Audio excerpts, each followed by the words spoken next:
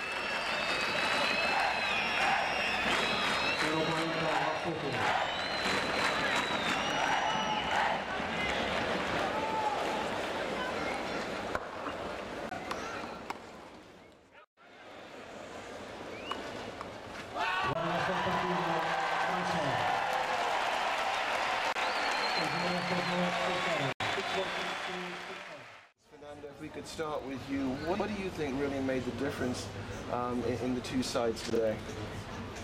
Well, the difference was that they were always up in the score since the beginning of the match, and they started to get the confidence and to play loose, always with the score up, and that's easier, no? And for us, just the opposite, no? Always down in the score, with the pressure of being down and trying and nothing coming up. So I think that they were playing better and better and us worse and worse. So that's why the score at the end was with that big difference.